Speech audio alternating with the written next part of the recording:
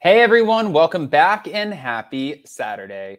All right, guys, so welcome to the second channel. And again, I've been saying this all day. Thank you so much to the Adams family. We just officially hit 200,000 on the first channel subscribers, and we're about to hit 35,000, I believe, on the second channel, which we recently started not too long ago. So you guys are killing it. Thank you for all of the love, and we are not going to stop bringing you all of the content.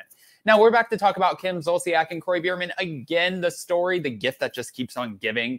And then, of course, Monica's mom from the Real Housewives of Salt Lake City, she's speaking up. So let's get into it. Smash that like button, show some love, and let's jump right in.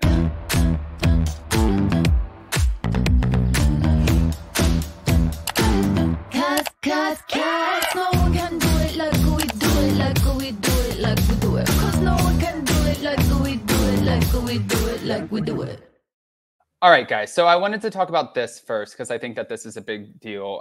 Kim Zolciak and Kroy Biermann have been ordered to pay $230,000 in a bank lawsuit. Now, Page 6 came out with this and said, the financial woes seem to be never ending for Kim Zolciak and Kroy Biermann. A court in Georgia ordered the estranged couple to pay Simmons Bank over $230,000 after the pair defaulted on a home equity line of credit, according to court documents obtained by TMZ. Per the outlet, the Real Housewives of Atlanta alum and the former NFL star owe a total of $231,061.61, which includes $178.51 in interest and $2,071.57 in foreclosure fees and $1,945.31 in attorney's fees. The ruling comes just 3 months after the bank filed the lawsuit against Biermann and Zolciak. So as you guys know, the pair, they've been battling serious money issues in recent months amid their ongoing divorce. And in August, the twosome was sued by Saks and Capital One for more than $150,000 in unpaid credit card fees after Kim stopped making payments on the card in September of 2022. In May, it was also revealed that the reality star owes the IRS $1.1 million in unpaid taxes, interest, and penalties from 2013, 2017, and 2018.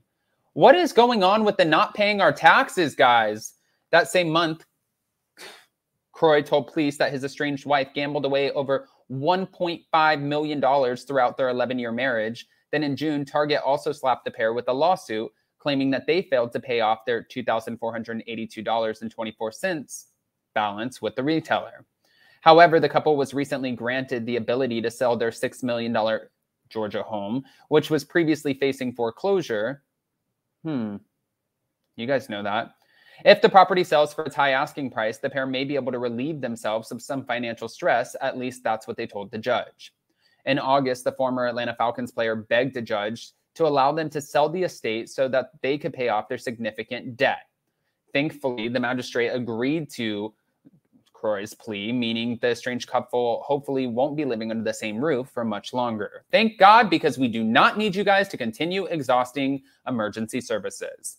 In fact, the judge ultimately decided that it would be best for the pair, who have gotten into several explosive fights since their split, to have designated sections in the home for the time being.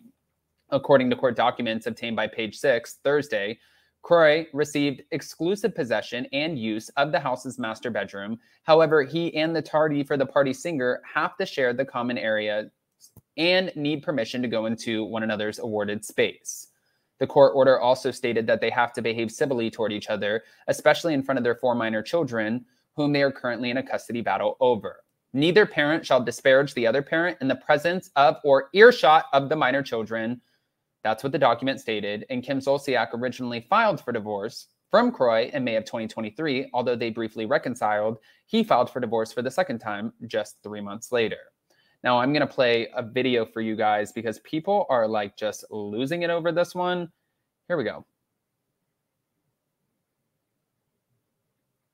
The best in the business. Everybody from LA to Georgia knows that. He has done a ton of my celebrity friends. They look incredible. I am here because I have lost a significant amount of weight, around 20 pounds. It's caused a lot of like loose skin on my legs and my arms, and he works magic with the loose skin. So I'm hoping to have Okay.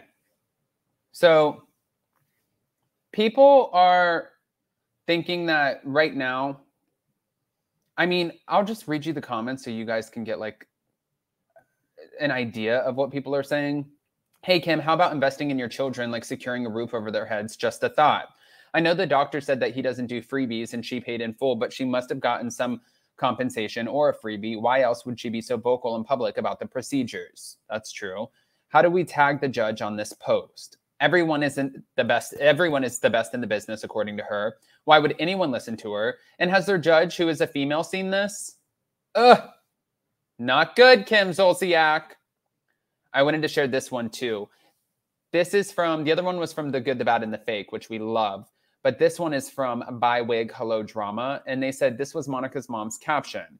I must set the record straight on this new promo that dropped today. The family at Monica Garcia stayed with in Pennsylvania were our downstairs neighbors and good friends from Arizona.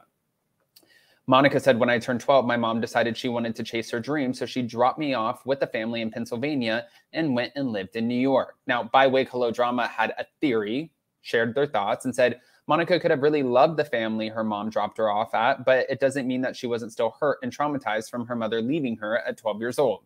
Kids want their moms, period. This is Monica's mom here to set the record straight. The story that Monica tells Heather in the new promo that dropped today is false. Monica knew the family. She was close to the family. They were our downstairs neighbors in Arizona. We lived in a condo building. They lived downstairs. We lived upstairs. Monica babysat with the boys.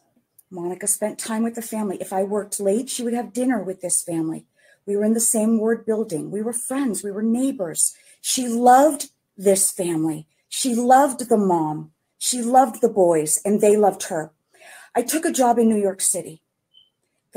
This was before Monica started school. So the plan was that Monica would stay with them in Pennsylvania while I went ahead to start my new job and look for an apartment in New York City. I could not find an apartment in my budget in a neighborhood that felt safe, with a school district that felt safe for Monica. It was decided that it was safer for Monica to stay in Pennsylvania with this family. I visited on weekends. I called every night before she went to bed. She was there for one semester, and then we moved back to Arizona. I don't know why Monica is telling these stories. One could say that's how she remembers it. Okay, maybe she doesn't remember me visiting her on weekends. Maybe she doesn't remember me calling every night before bed. But there is no way that she doesn't remember how much she loved this family and how close she was to them. Hey, this is Monica's. Okay.